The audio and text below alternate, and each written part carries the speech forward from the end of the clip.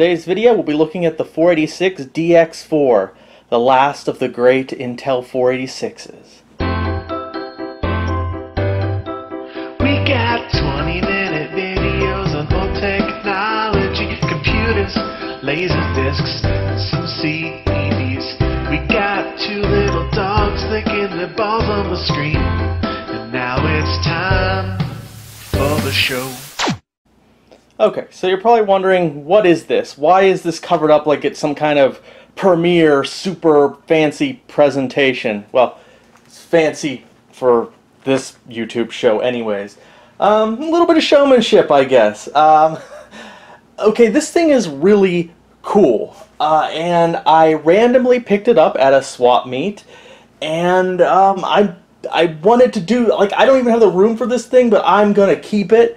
And I want to do a video on it, and if you already seen the title and the intro, this is primarily about, you know, the Intel DX4 486, the last 486 from Intel at 100 megahertz.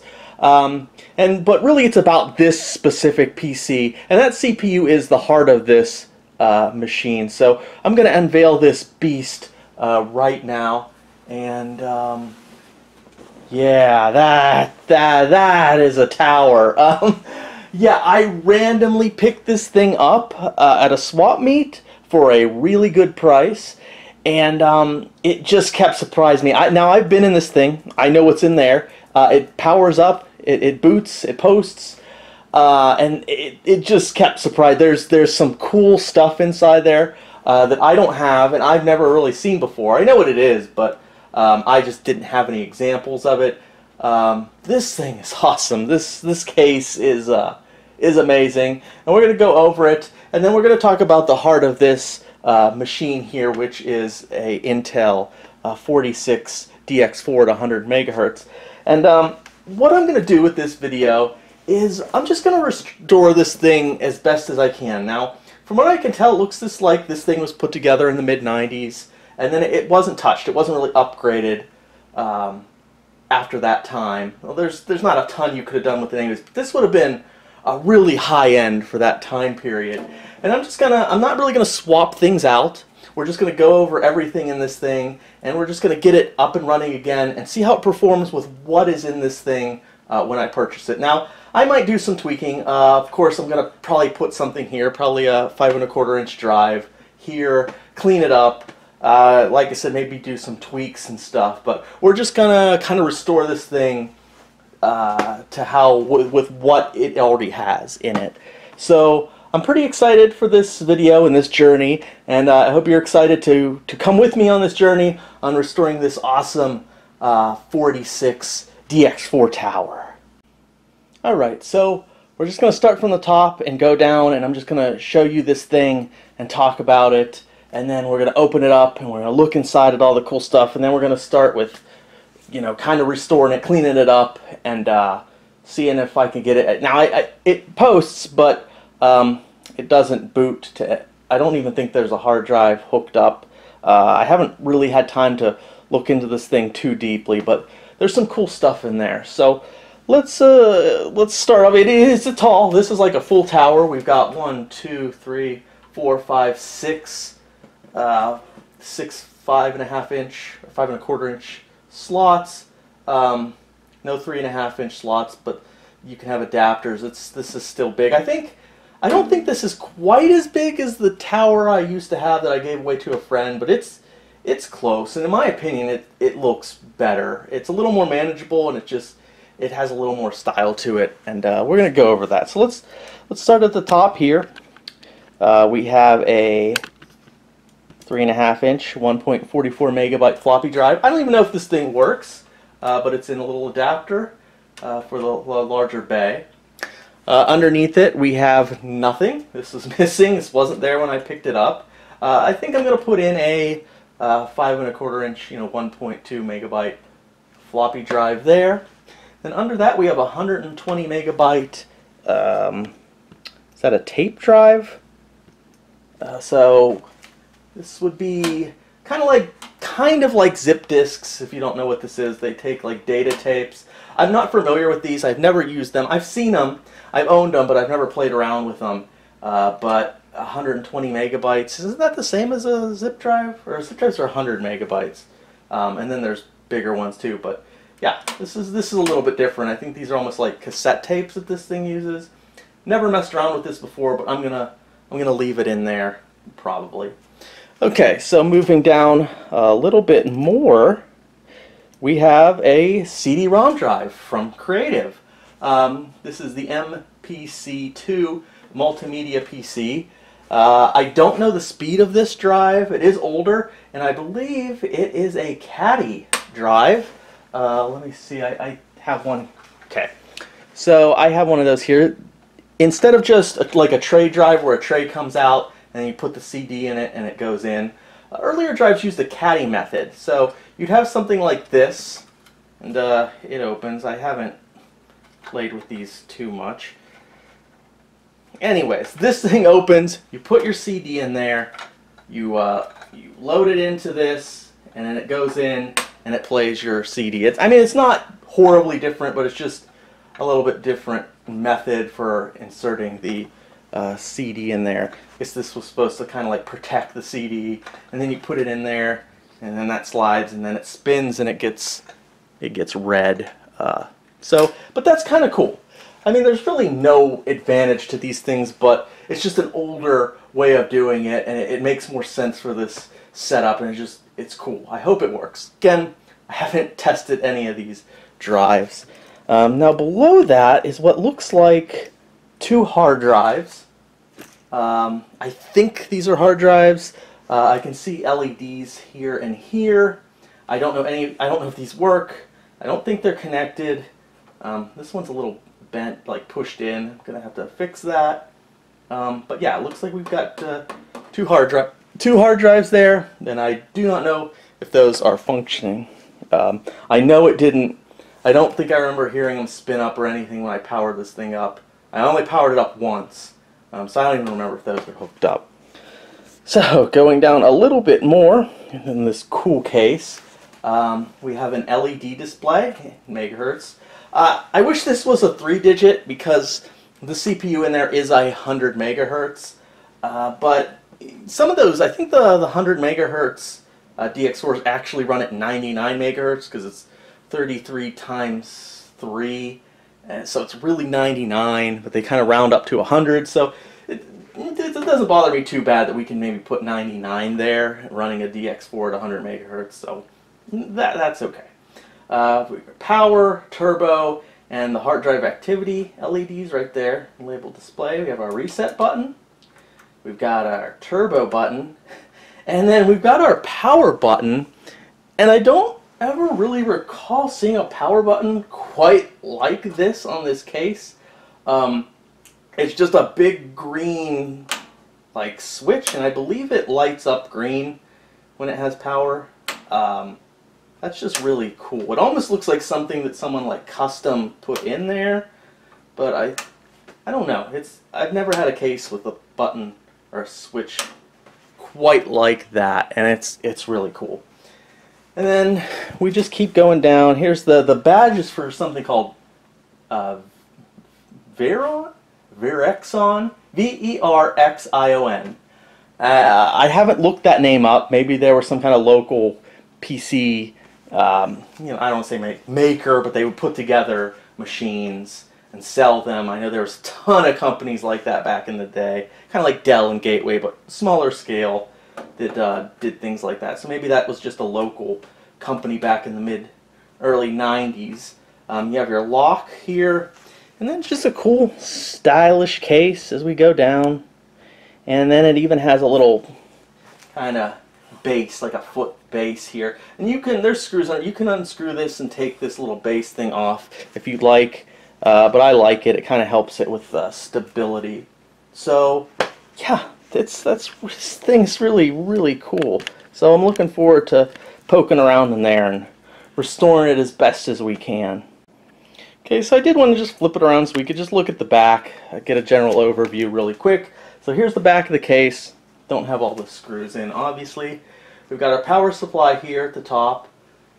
This is where you put, and there's a lot more than usual here, this is where you put in your little connectors for like your serial and your parallel.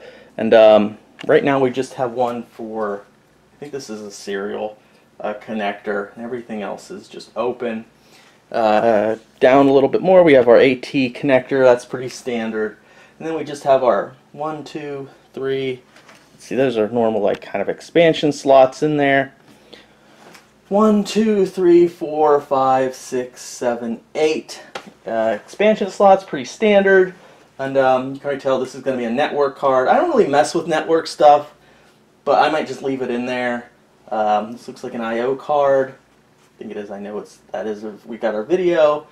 I think that's SCSI, and we got our sound card. But there's some really cool kind of high-end cards that were in this machine when I picked it up, and we're going to take a look at those next. And it's just cool. I'm really digging this tower, this Super 46 tower.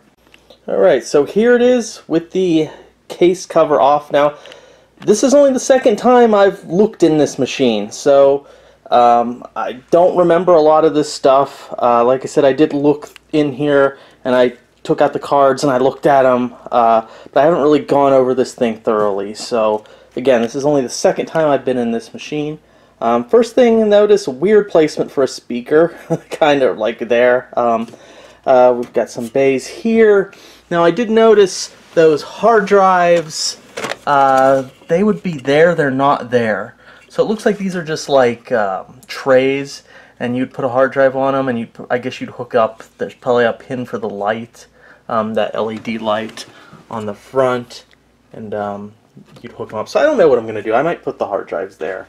I don't know what else I could put there, really. Here's our CD drive, and here's that tape drive. We've got a lot of cables here. A lot of them I tried to move out of the way. There's our RAM. I might max the RAM in this. I know I wanted to kind of keep it how I found it, but I may max. It depends. I'd probably put at least maybe 64 or 32 megabytes in there. There's our CPU, socket 3. I know this is a DX4-100, but I don't know if it's one of the enhanced one that has write-back cache. If it's not, I might grab a DX4 that does have write-back and put it in there. We've got our motherboard, if you can see that. It is a VLI 46 SV2GX4. Not familiar with this board. Revision 1.7. Looks like a SYS chipset. There's some cache chips. I can see them down there. Again, I think there's only 256 KB of L2 cache. I might increase that too. Okay, so the first card I pulled out, the topmost card is a network card.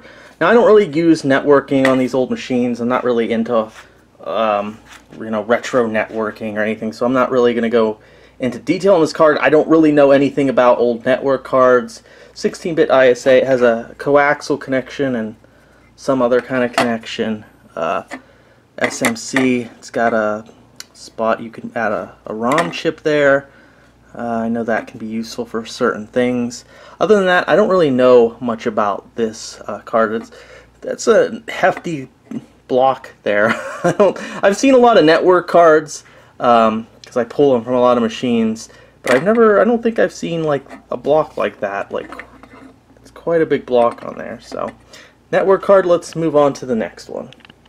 Next card is a little I/O card. Now I am dusting these as I take them off, so if it looks clean and you're like, you've been through here and clean it, I'm cleaning them off as I take them out right before I take some video of this. So yeah, this was really dusty. They all are.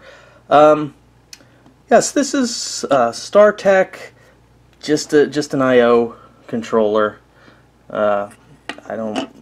Nothing really super interesting. So let's move on. Okay. Now this next card is extremely interesting to me because I do not have any examples of this kind of card in my collection. And this is a VLB controller card, but it has cache on it. So this is for controlling your like IDE controller and floppy drives, but it has cache on it, which theoretically should make the accessing much faster, or you don't have to use programs like, say, Smart Drive, which eat up your conventional memory. So I've done some research on these kind of boards, and apparently later hard drives, it doesn't really do much, if anything. It might even make them slower, but like hard drives from around this period, having cache on board should speed up accessing those drives noticeably. And I think this has 512 kilobytes of cache, and I think you can upgrade it to 1 megabyte, but I'm not sure. We have 2 IDE connectors. That's pretty standard, so 4 IDE devices. And it's interesting, it looks like two floppy drive connectors there. So I don't know if that's meant for like 2 separate ones, or if it's standard where that's like 4 floppy devices. So that's interesting. This is the this is from Promise. This is the DX4-100 and like I said, I've owned VLB controllers, I/O controllers, and I've run, you know, hard drives and SCSI devices off the VLB, but I've never had one with onboard cache. But I've always wanted them. They're kind of rare and expensive. So when I found this in this machine, I was really excited. Now this also came with boxes, a couple boxes, and the interesting thing about this one is, so here's the box that came with it, and you know, and I have what looks like some discs. So it looks like maybe drivers or something. Disk accelerator, device driver, Promise Technologies. But apparently at some point the previous owner upgraded the chips on it. And I think, from looking at this paper here, now I think these chips are upgrades to allow for LBA, which allows you to use larger hard drives. So LBA, logical block address, one of the features of enhanced IDE. This allows you to access IDE drives with a capacity greater than 528 megabytes. So that's really cool, because from what I was trying to find on the web, that these chips, or this card with like the upgraded chips, is pretty uncommon. So that's another great thing. I'm not sure what the total capacity is now with these chips. Maybe 2 gigs, maybe 4 gigs. I don't know. But that would be pretty cool if I can, you know, put in a 4 gigabyte hard drive if it's hooked up to this thing, and it lets me kind of break that 528 megabyte barrier using this controller. Plus, you know, the cache. I'm going to try to use something somewhat period so I can take advantage of this. After this project, though, I might remove this card and try it in a different machine, because I have a machine where this might come in very handy, and that's going to be a whole other video. So this might not stay in this machine, but we'll see.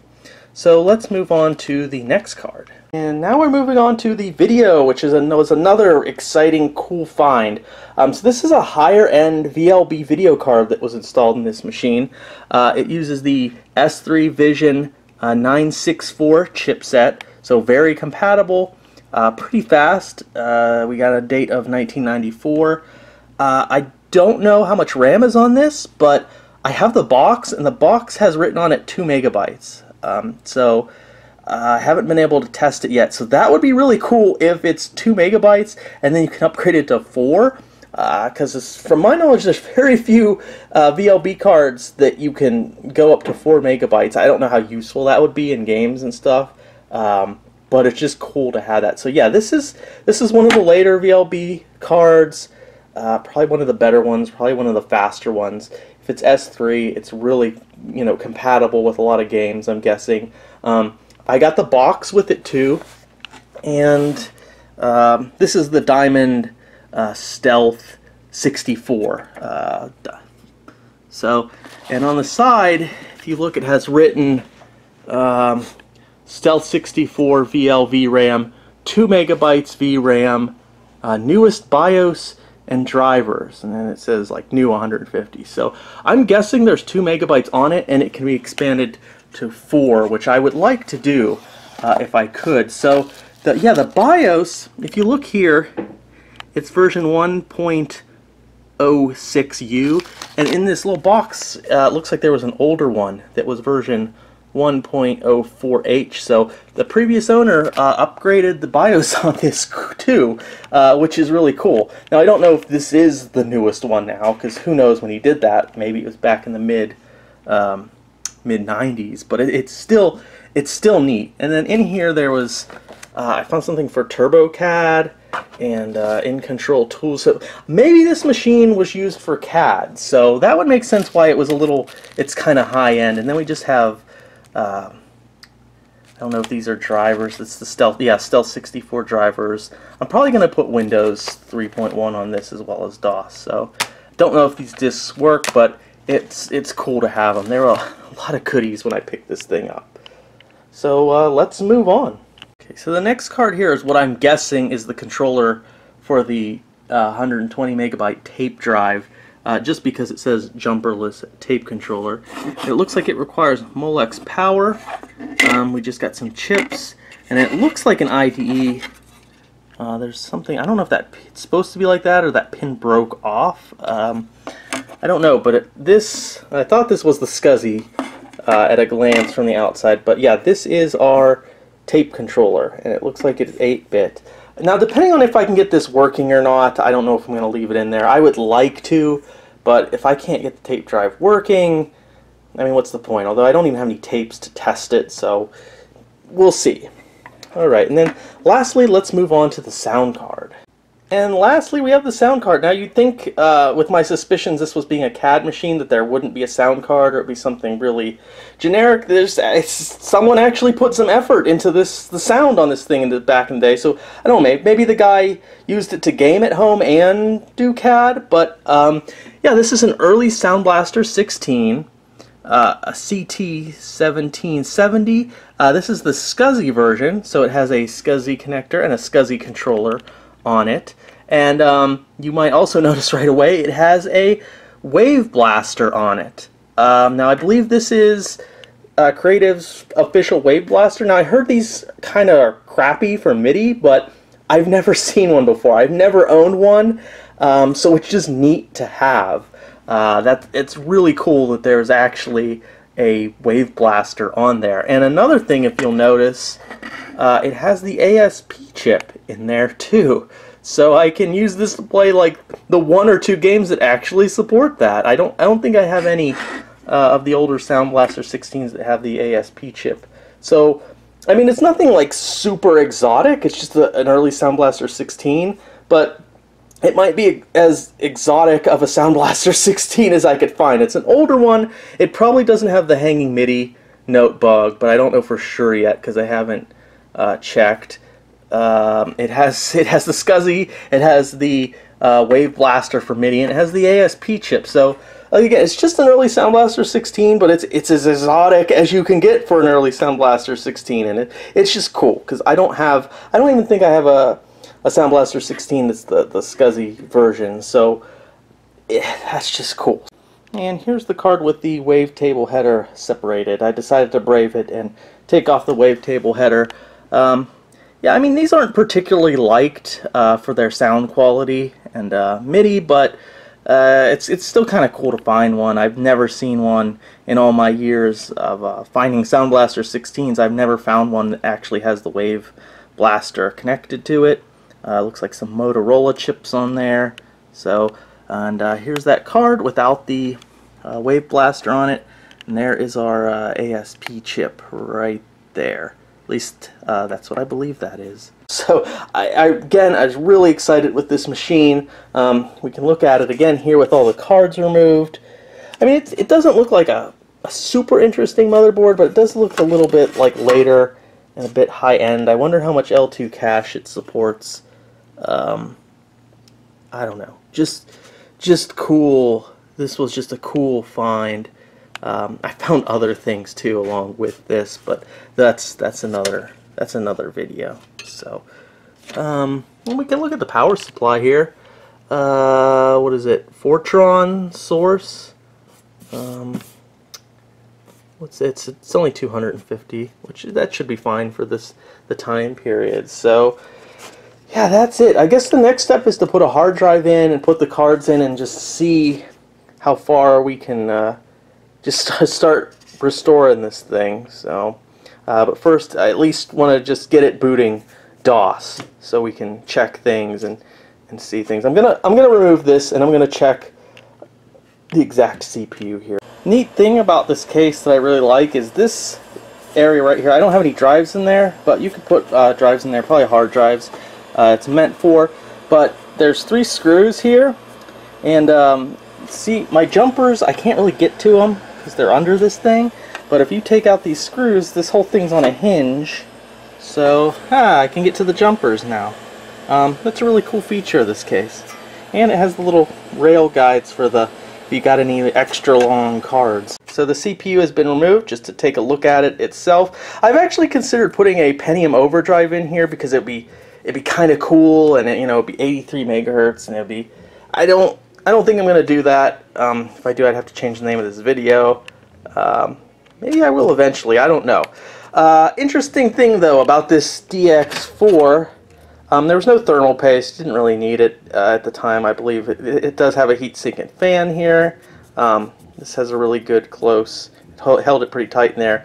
And I pushed out the CPU and there's nothing on it. It's completely, I mean, it should say like, Intel DX4. So there's no markings on this thing. There are none whatsoever. So here is our actual Intel DX4, and I have it next to its AMD equivalent. I've seen Intel DX4s before, and usually they're kind of like the AMD chip. It has, something on there. It will say, Intel DX4-100. It's usually something. I don't know. Maybe it got worn off over the years. I don't know, but it does seem to function just fine. So looking at this board here, the Silkscreen, it does look like this board can take up to 1 megabyte of L2 cache. Now, I don't know if I'm going to do that because I don't know if there'd be much point. It might even hurt performance. But I might take it up to 512 just because. I don't know. I got to look at that. If I have 64 megabytes of RAM to cache all of that, I think I would need 512, but I'm not good with the math, so I'll have to double check that. And I think right now it has 256, so I don't know. We'll see. I got that CPU back in, so now I'll just put in all the cards and we'll cross our fingers and hope it still posts. So I got an option to F1 to continue or go to setup, and I got the hard disk failure. Obviously there's no hard disk, but usually at this point it will go and it will say like, your CPU and all your basic information, and it will say like no boot device or whatever, but the Energy Star logo disappeared, then it just hangs here. So oh well. I mean, I guess the next step is trying to see if we can get a hard drive working on this thing. And so obviously this wasn't set up. It's at 8, and then when you hit the turbo button and it works, and then it says 33. So it all works. It's just I've got to figure out how to change it on there. Let's try the reset. Yep, reset works, so that's good. Let me try. Yeah, a caddy. So yeah, this is definitely a caddy drive. How does that work? It's hard to do it with one hand. Okay, yeah. There's no CD in there though, but this is SCSI actually. This is hooked up to the sound card. So okay, well, let's see if I can run the setup. Hit delete, and yeah, at least we can get into the BIOS. So good start. This is a good start. So we'll just build on it from here. Okay, there it is. Just took a little bit longer to show up than usual. CPU DX4S, 100 megahertz. Our base memory, the 32 megabytes. We do have 256 of L2 cache. Looks like it might be seeing those ports from the I/O card.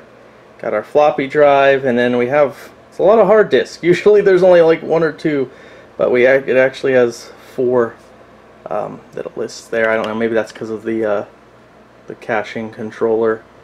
Okay, so we got to add a hard drive. Start from there and then build on it. So I hooked up a hard drive, IDE hard drive, from around the period to the caching controller, and now it does this. It does detect it. It gives me the firmware and BIOS revision. It looks like it has 2 megabytes of memory on board. Then it kind of locks up here. So I'm just going to have to do some trial and error things, figure out what's going on here. Another change I might make, I might try to max out the RAM on the cache controller, just because I don't know what that is. I'm thinking maybe 4 megabytes, so I'll have to look and see if I can add some more memory to that. I don't know, just because I can. Okay, so I've been working on this machine a little bit more lately, and you may notice some differences. And I made some progress with this. First off, I did get the CD-ROM drive running.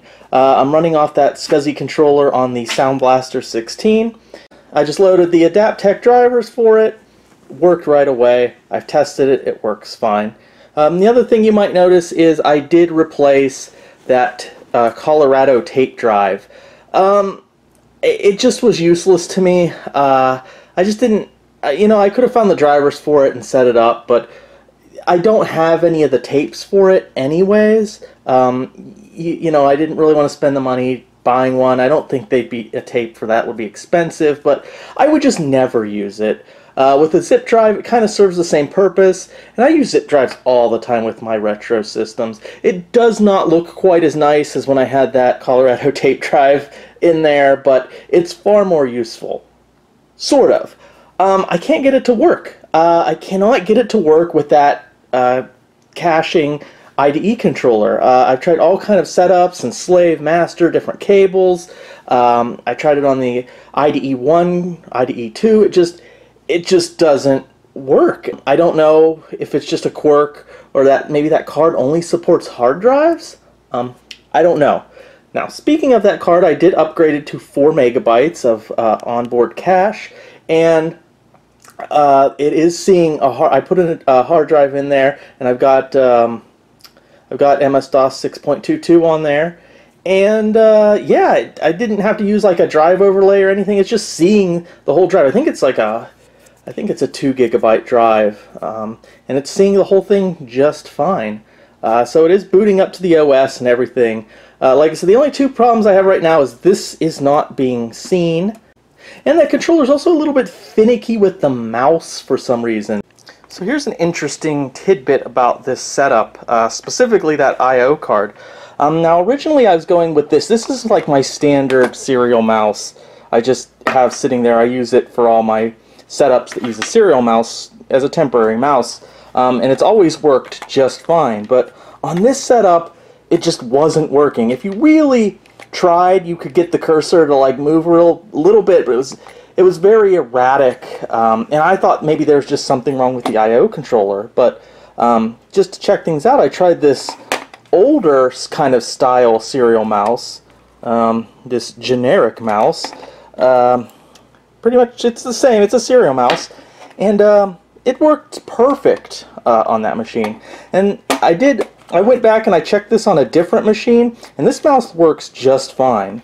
So I don't know what it is about the mice or that I/O controller, but it seems to favor this serial mouse over this serial mouse. So I don't know. But anyways, I think we're about ready to try some games on this thing. The only other thing I have to do now is kind of take this faceplate off and see if I can set this megahertz.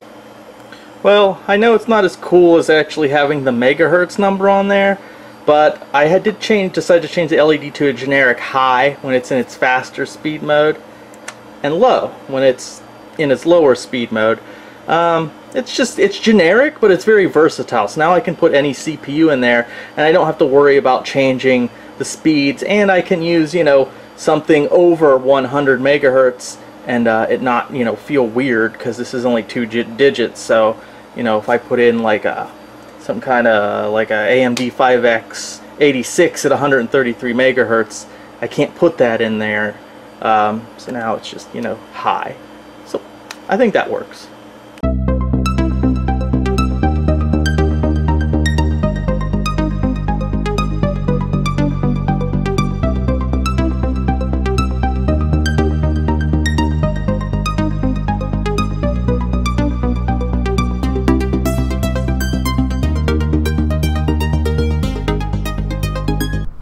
So here we are with the post sequence. I always like showing the post and boot up with these when I do a new machine.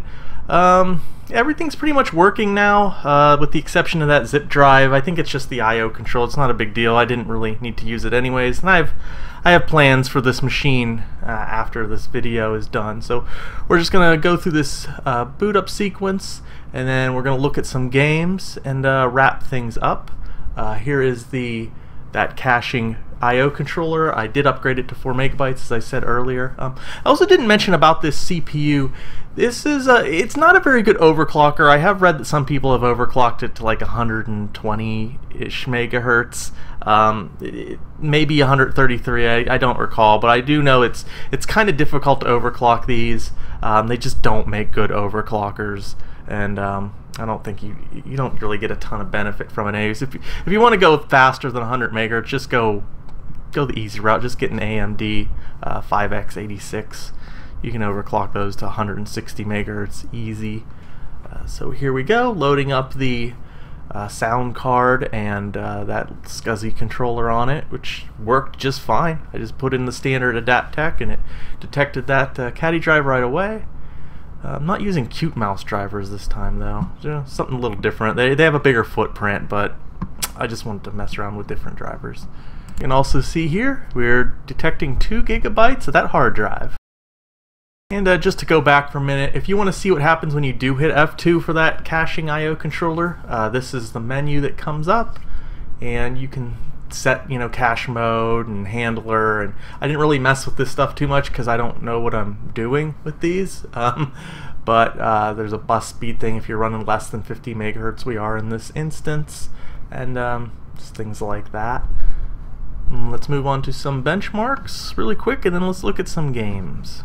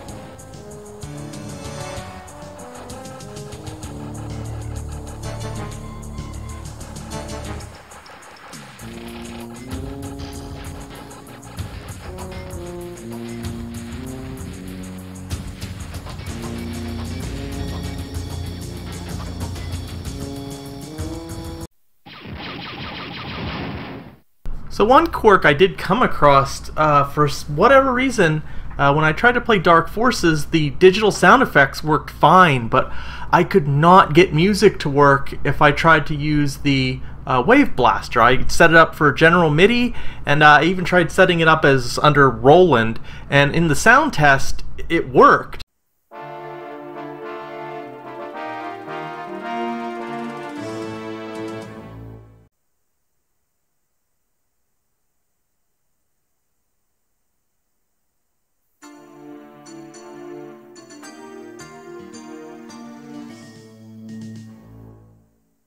But in the actual game, it didn't work for whatever reason. So in the end, I just had to go with the FM.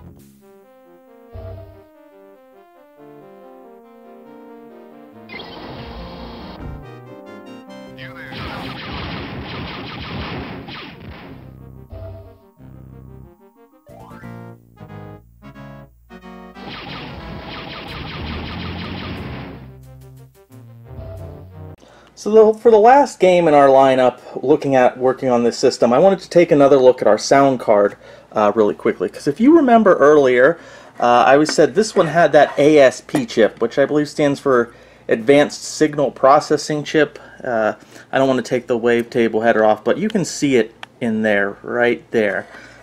So here's an example of a similar card that doesn't have the chip. So it would go right here. And the overwhelming majority of these older Sound Blaster 16s that I find are missing that ASP chip. It's even hard to find out what it does exactly. Not much. Apparently Creative had a really steep licensing fee if you wanted to use the ASP chip, and it was just virtually never used. I could only find one game that supposedly takes advantage of the ASP chip, and I actually have that game, and that is the original TFX, so Tactical Fighter Experiment. You'd think it would be experimental, but this game supposedly is the only game out there. I don't even know if it's the only application out there. Maybe there's some sort of sound studio program that uses that chip. I don't know. But as far as games go, this is the only one I could find any information that supposedly uses that ASP chip. Now, there's nothing on this box that says anything about it, or the manual. Now, it does say in requirements Sound Blaster 16. It supports Sound Blaster 16, but I can find no reference to the ASP chip. I went through the install and setup program, no reference to the ASP chip. Some searching online seems to comment that the only thing that the ASP chip actually adds is surround sound. So if you play this game with a card with the ASP chip, you can activate surround sound, I suppose. Now, I don't have a setup for that right now for the PC, so I'm not really going to test that, but we'll just see how this thing sounds on the on this card.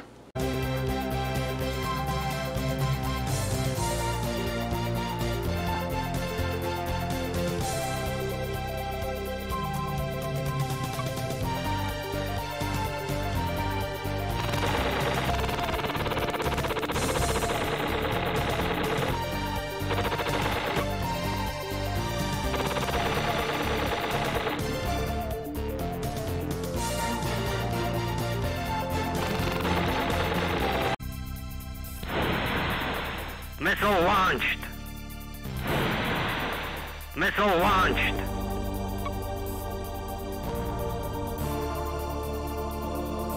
Altitude 208 degrees, 4,000 feet.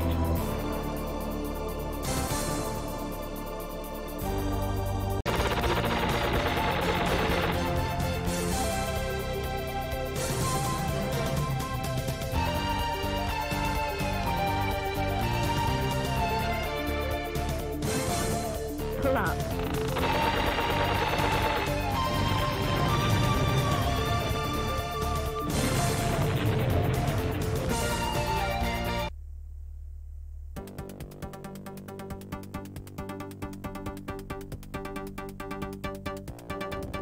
And there it is. There is my DX4 tower.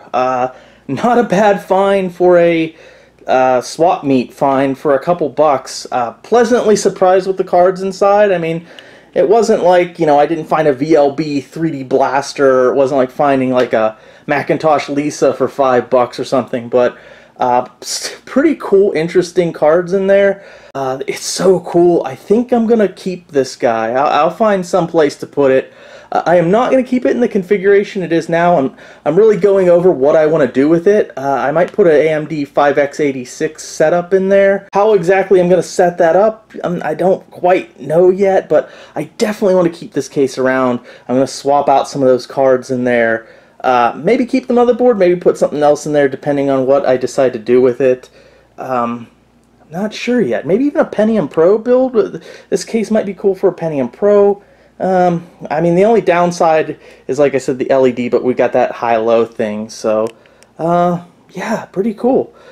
So, if you like this kind of content, please subscribe, hit the like button, click that bell thing, apparently, you have to do now, and, feel free to comment in the comments. I love your comments. I try to respond to them. Even if I don't respond to your comment, I always read all of my comments, so comment if you'd like. Any ideas for this thing, but thank you for watching, and I'll hopefully see you in the next video.